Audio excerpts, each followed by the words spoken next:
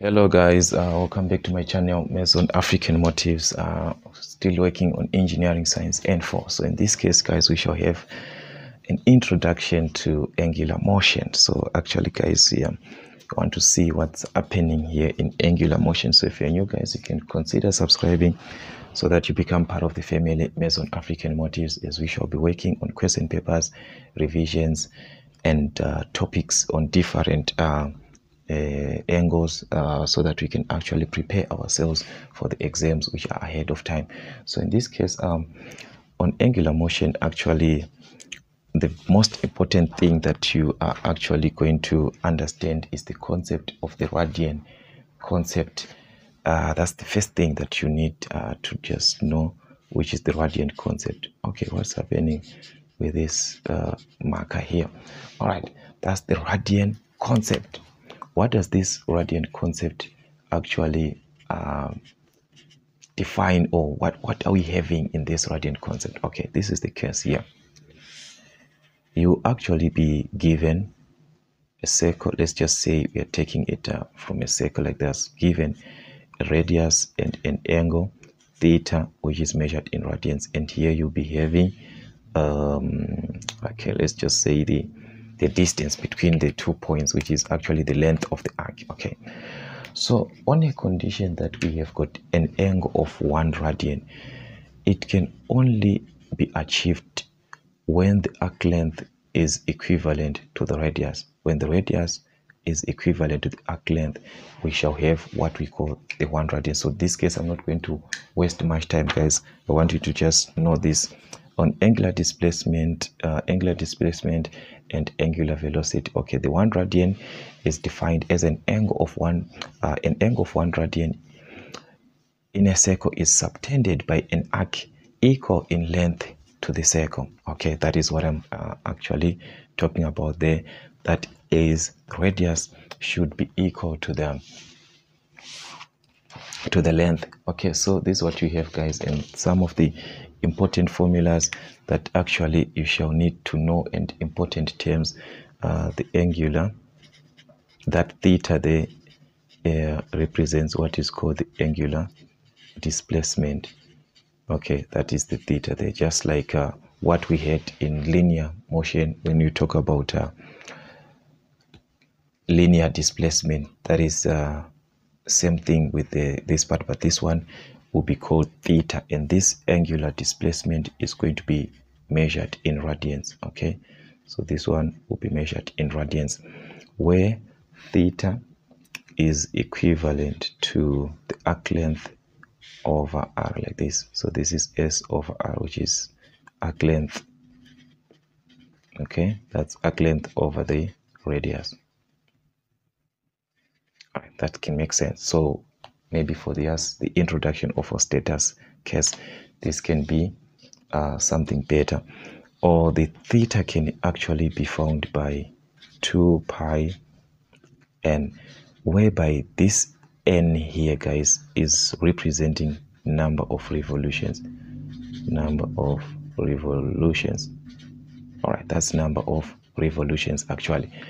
So that means you can play around even to find the number of revolutions. You find theta from this concept. Theta is equivalent to 2 pi n, which is this n representing the number of revolutions. Okay, so that's actually what we have on the angular displacement, and we have got the angular velocity, which is another concept also that is very, very important that you need to know. The angular velocity, this one is a w, this one is a Greek word which is called omega. Okay, so this one is measured in rads per second. Okay, that's rad per second. So actually there are things that you need to actually know. Let's just define this. This angular velocity that you're talking about is actually the change in velocity, the change in displacement over the change in time. Okay, so that's the change in angular displacement. Change in angular displacement. All right, that's what you're going to have there actually over the time taken, or you can just say change in time guys, because time taken is the change in time. So that's going to give us something like this. The because that change is actually a theta. That is what you're going to have over the time taken. So this is what you're going to put in short. And since this is measured in rad and this is measured in seconds, it's going to be rad per second. So that's what you're going to have as the units here. And the other thing is that when you are given, let's say you are given revs per minute like this, okay, that means the angular velocity in rad per second is going to be 2 pi times the revs per minute like this over 60. So that is what you're going to do. You multiply revs per minute over 60, which is going to give you rad per second. So that's the concept there. So this is going to give you an answer in rad per second. Okay, so but when given revs per second, when it is already in revs per second, then your omega is just going to be 2 pi times that revs per second as it is. Why? Because the 60 there is of converting revs per minute to revs per second. So already if it is in revs per second, you're not going to do anything. You're just going to multiply 2 pi by those revs per second as they are, and your answer is going to be also in rad per second. So this is what you're supposed to know, guys, on the converting revs per minute to rad per second and revs per second to rad per second. The conversion lies on this secret here, on those two, that revs per minute you divide, but per second you don't divide anything, just write as it is. Okay, then what else is important is the okay, in fact, what can we do? Let's just talk about the relationship again. So we've got the relationship there, that is the relationship between the linear and angular motion, between the linear and angular. But which motion are we talking about here? We're talking about velocity. All right, so that's velocity there. Okay, so you're talking about the relationship that can be there between the linear and the angular velocity. Guys, remember that linear velocity, you're talking about a v velocity. Angular velocity, you're talking about an omega, like what I said. It's a Greek word, that one, omega, like that. So the relationship is that the v, which is in linear, is equivalent to the radius times the omega, which is in rad per second. So this is going to be in meters per second. Remember, linear, meters per second. So that means this omega can be the subject. If you make it the subject, is going to be v over r like this, and this one is measured in rad per second. So I don't know where you want to convert to from. You want to convert to linear from angular, is going to be 2 meters per second. You want to convert to angular velocity from linear, this is from linear velocity, this is going to be your formula, and your answer is going to be in rad per second. So these are just the formulas, and we shall talk about the introduction that we are going to have. And some of these guys, maybe you can just see them, and maybe they can just help us so that we can have the best part. So this is what you're going to have, guys. Okay, these ones I just wrote them here. The angular acceleration. Okay, the angular acceleration is actually the change in angular velocity over the time taken. This is the time taken here, which is this formula. That is the formula that you're going to actually use. And the relationship between this angular acceleration and the linear acceleration is this. Remember, this is alpha for angular acceleration, is measured in rad per second. So A is for linear acceleration, and this alpha is for angular acceleration. So linear acceleration is measured in meters per square second. So I think for angular acceleration, we shall just apply this in exam, okay? I mean in question papers, so that you can understand what I'm talking about, okay? And this part is very, very important, and it's there also in your formula sheet. I just made this one clear for you guys. Important formulas that you're going to have, that's between linear motion and angular motion. I hope they are clear, guys. So these are the formulas that you're going to use. So you're going to apply all these formulas. So what you just need is to know them. what they represent.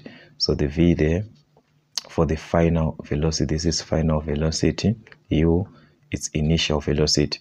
So it means W1, like this, omega 1, that's the initial, that will be the initial angular velocity, and this omega 2 will be the final, that will be the final angular velocity. Okay, then the theta, we talked about this one, is the angular displacement. That's the angular displacement. T is actually the time. Okay, that's our time there, which is in seconds. And what else? That alpha there, we talked about this, and we said this one is angular acceleration. So these are the important ones that you actually need to know, and these formulas, they're in your formula sheet. So that's why I just written this down, guys, so that we can just conclude. Okay, so let's just conclude this, working on the relationship between the work done. This is the most important part that I wanted you to know, actually, the work done and the power resulting from torque, So this, like, is a, what can we say, it's a continuation that you actually hear from your N3, because we talked about the torque before N3, where we said actually torque is the force times distance. So torque, that's force times the perpendicular distance, like this, which is measured in Newton meters. Okay, so this is the force here, and this is the perpendicular distance. All right, that's the perpendicular distance. Yeah, that's the perpendicular distance. Actually, that is the radius, actually, which is the perpendicular distance, and we know that the radius is equivalent to diameter over 2 when you are given the diameter. Okay, and the unit of measurement for torque is actually Newton meter. Yeah, this is one of the important formulas, guys, and we shall see this formula working here and again. And what else do we have? We've got the work done. Yeah, that's another thing. The work done, which is going to be this one is now force times the, no, we are talking about torques. I wanted to talk, remember there is a formula for work done, we use force times distance, something like that. So in this case, that is the same thing, but we are talking in terms of torque, guys. Okay, so this, we are still talking about the force, but the work done, but in terms of torque something. So this is going to be the torque times the angular displacement. You'll be given theta there, so you're going to multiply by the this thing that I'm calling theta, guys, is the angular displacement. It's not a thing, actually. This is the angular displacement, which is theta. These are just Greek names. Don't worry about these ones. Okay, so this is your torque here, and this is gonna be work done, which is measured in joules. Remember that work done is measured in joules. So what we have here, yeah, these are the important formulas that I want you to actually know. So like we say, this is your torque here, so this one is not gonna change, and this is our angular displacement. So guys, these formulas, they are very, very weird, very, very weird, actually, but it makes sense because this is measured in radians, actually. Remember, guys, angular displacement radians, and this will be Newton meter. So sometimes you can know the units, then you know, oh, okay, this is the thing that I'm supposed to substitute because of the units that you know. Yes, that's something like that. Okay, what about the power now? Because we want the power that is going to result from the torque. So definitely this power, yeah, that's the power. It's going to be torque times the angular velocity. Yeah, that makes sense. Okay, so that will be the power, which is actually measured in watts. So we hear the power that we know from other formulas there. We will talk about them whilst we are answering question papers. Maybe it can actually make sense. But okay, let me just write. Someone needs to know what's this. This is the torque, guys. We talked about this before. That is the torque, and also this one we talked about this. We thought this is the angular velocity. That's our angular velocity, which is actually measured in watt per second. We know, guys, angular velocity, and this is Newton meter. Yeah, something like that. You multiply the two, you are going to obtain the power. So if you are to cross check, guys, these are the most important formulas that you are going to work with, and not that only these. And but just a basic to know what you're dealing with and the units of measurement, so that when you are now answering question papers, you won't be like, what is this thing? Okay, so that's it, guys. Since our target is to work on question papers and revisions, so we shall meet again in another class working on question papers and revisions now from Meson African motifs till we meet again.